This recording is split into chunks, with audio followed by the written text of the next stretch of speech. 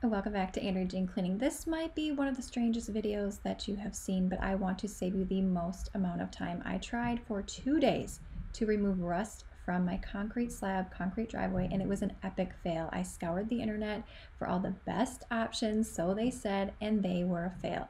If you fast forward into this video about a minute in, I will show you what actually worked, but then I had a bigger problem on my hands here. I do not want you to waste all the time that I wasted. The things that I went in with were LA's totally awesome because on the back it says it removes rust. I did vinegar, I did hydrogen peroxide and baking soda, I did borax just for fun because I have cleaned my grout with it and it did work really well. So I just wanted to give that a whirl here. But none of it worked. I mean, I even scrubbed here. I have a grout brush which has very sturdy bristles. Of all of these methods, the best one that worked but hardly worked was the hydrogen peroxide and baking soda. So rather than you wasting all your time like I did with all these amazing methods, so they say, I even went in with Barkeeper's Friend because I had read some comments and someone said that this worked for rust on their concrete driveway, their slab, their sidewalk.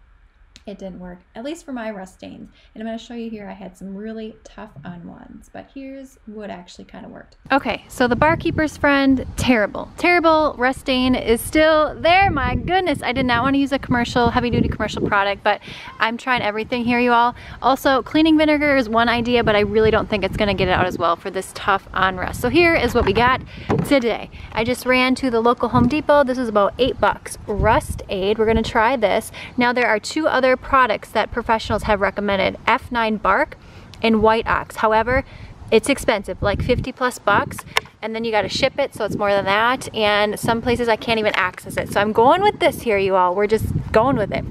You are supposed to wear protective gear when you use this, but I'm gonna be very, very careful here. Don't follow my example. The other thing is they recommend that you put it in a tank sprayer, but I don't even know if this is gonna work, so I'm not gonna put it in my tank sprayer. I do have a whole video about how to use your tank sprayer. So I'm just gonna test a small spot here and we're gonna go from there. All right, y'all ready? Let's do it. Okay, let's do that. Let it do its job. I'll rinse it off and then we'll move on to the next step. Okay, do you see what's happening right before my eyes? Something amazing is actually happening here. Right here, in here. Ooh, okay, now I'm getting excited. We're gonna do another little experiment here. Do you see these slightly stained spots? This is rust as well. So this was heavy duty. Let's just try it on a small spot.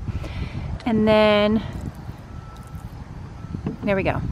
All right, survey says, and this is 2 applications, you all. It's working. It's absolutely working. But here's the problem. It has taken all the grime off my driveway. I guess this is what it should be looking like. So here's the situation. We're getting the rust up, but now I think I have an even bigger problem on my hands because, look.